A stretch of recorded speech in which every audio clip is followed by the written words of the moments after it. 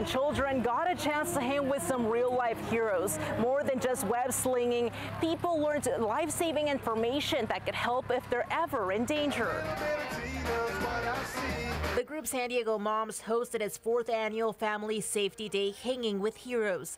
The event brought together superheroes and real-life heroes like police and fire crews to make safety a topic the whole family could be a part of. I think it's important to get kids involved in the conversation. I think, like safety information is only so good if you're not, and then how you relay it. So for me, it's important to have the kids be a part of that conversation early. For parents, Safety Day serves as an opportunity to start the conversation with their kids early so everyone can take away helpful tips that will apply at home. I think not just for her, but she can explain it to her little brother, to her classmates, her friends.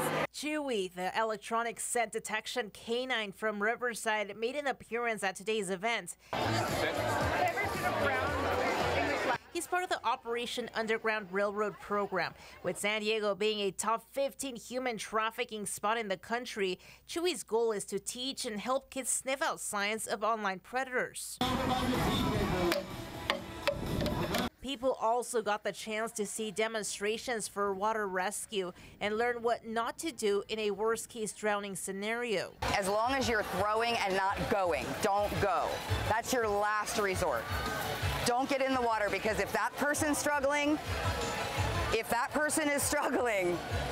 and you try to get in there, you may be the one that becomes a victim as well. Safe Kids San Diego hosted its car seat safety checks. For parents who didn't make it to the event, there are some things to keep in mind. I would recommend to get your car seat inspected.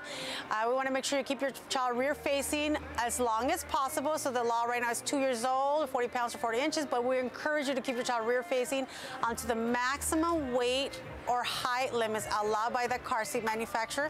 Then the next step is to go forward facing. You're again going to maximize those forward facing weights in the full harness.